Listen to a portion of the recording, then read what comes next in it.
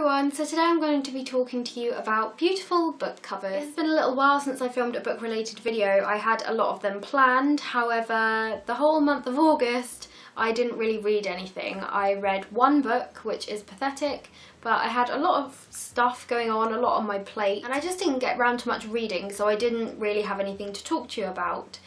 But for my birthday I got some beautiful books from my boyfriend, and they really opened my eyes to beautiful book collections, and there are several collections that I am now wanting to get several books from, and I thought I would share them with you today. First of all, I have two books that will eventually be in a book haul because I've bought a lot of books lately.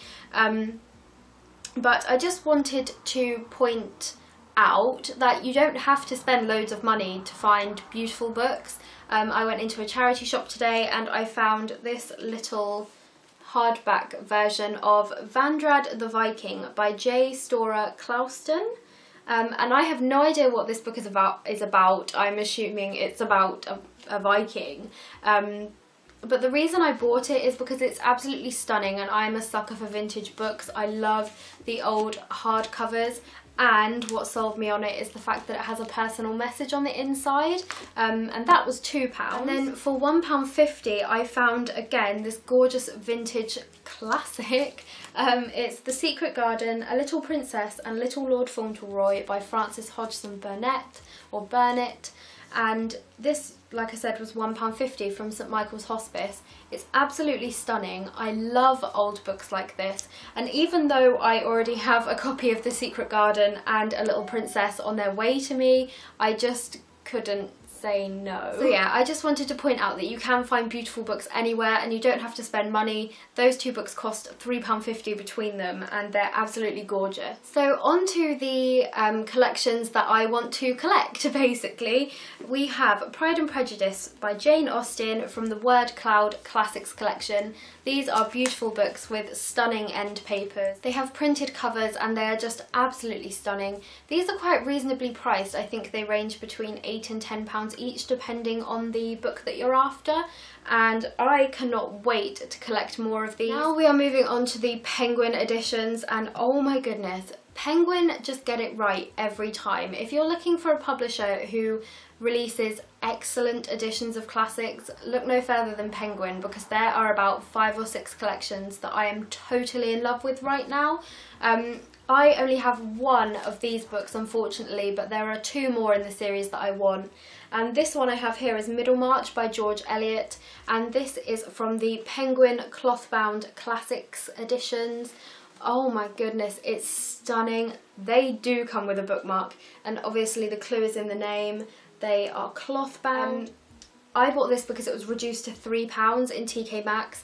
I absolutely love it, but I will probably read the rest of it on my Kindle because I really do not want to ruin this book. Other Penguin hardback classic collections that I'm interested in are the Dropped Caps or Drop Caps collection. They are a selection of rainbow coloured hardback books, and they have been designed by a wonderful artist, and they are in alphabetical order. There are a couple of those that I would like. Also, there is a deluxe hardback F. Scott Fitzgerald collection. I would really like The Great Gatsby and The Beautiful and Damned from that collection. So yeah, those are the other 2 hardback collections that I can think of.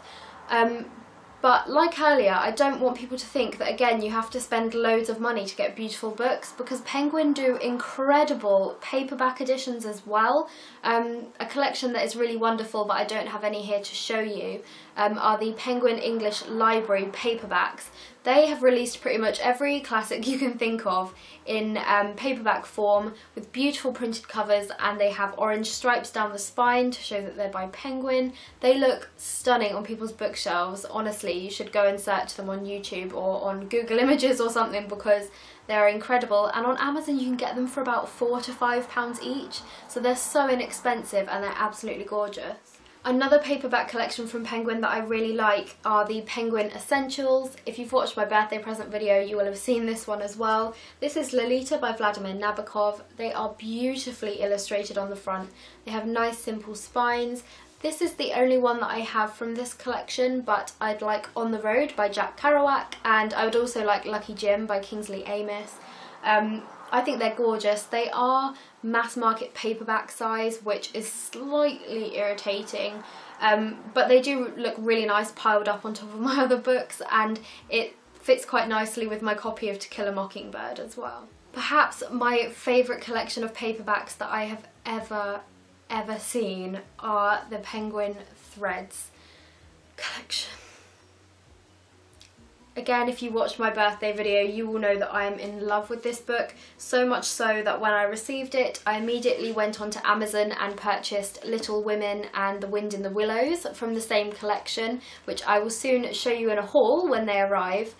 And this morning I may or may not have ordered Emma and the Secret Garden from this collection, because I was under the impression that there were only 3 of these in the collection and there's actually 6. So when my other 4 arrive, the only one that I'll be missing is Black Beauty by Anna Sewell, or Sewell.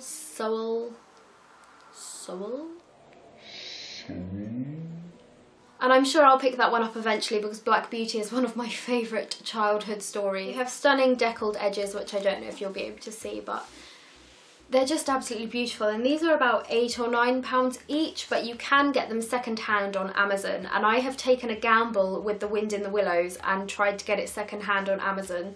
So when it arrives, I really hope it's the right book, because I'll be gutted if it isn't. There are also several other just gorgeous editions that Penguin have released. There's the Penguin Deluxe books, which, like those, have deckled edges and French flaps, and I think they have Wuthering Heights, Jane Eyre. Those are the couple I know that they definitely have. They're absolutely gorgeous as well. And I have ordered Notes on a Scandal by Zoe Heller from the Penguin Ink collection, which is a series of books that have covers designed to look like tattoo art. Notes on a Scandal is the one that I liked the most, and again it has the French flaps and the deckled edges. They also have Bridget Jones's Diary in that collection, which is the next one that I'm hoping to pick up. They are absolutely beautiful, and if you are someone like me who will read a book and love it, and then you really want a beautiful physical copy of it as a keepsake, go on the Penguin website and find which ones you like, because they are absolutely beautiful. So yeah, I know this was a little bit of a random video, but I'm sure I'm not the only one who appreciates a beautiful book cover, and I just wanted to show that you can find them anywhere in paperback form or hardback form, with, you know, a high budget or a low budget, in charity shops. You can find beautiful books anywhere, and I make it my life's mission to find as many of them as possible. So I hope you enjoyed this video, and I will see you next time, probably with a giant book haul. Bye!